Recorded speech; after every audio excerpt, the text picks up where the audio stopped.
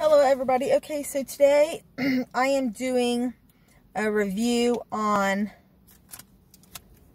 birthday cake KitKat. I know people do this with ice cream and things like that, and I'm like, they're really going too far with this kind of stuff. Kind of like with that chocolate chip cookie batter. They put it in everything. Seems like they make that flavor for everything you buy anymore. Okay, so hold on a second. Let me get this out of here. There's little confetti pieces in the chocolate. Now,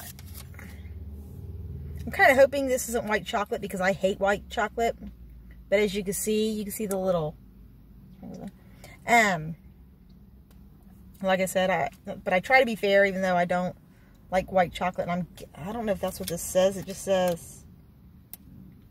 It says crisp wafers and birthday cake flavored white cream with sprinkles. So I guess this is not supposed to be white chocolate. It's supposed to be white cream, I guess.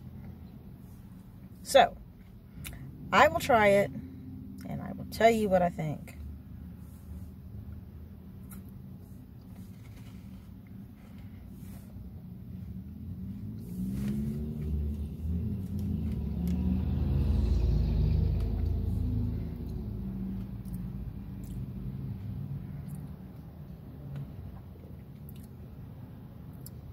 You know what?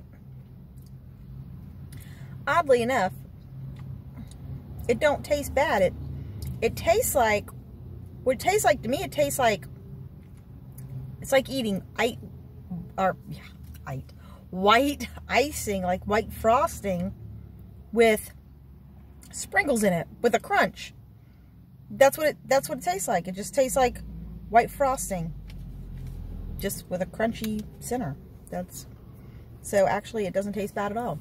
So, now, I'm not a huge cake fan.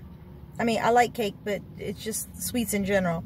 But if I had a craving for cake, and there was none, or this was the closest thing, I would definitely take this. Because it actually don't taste bad. But anyway, that's my food review for today, and I will see you all next week. Bye!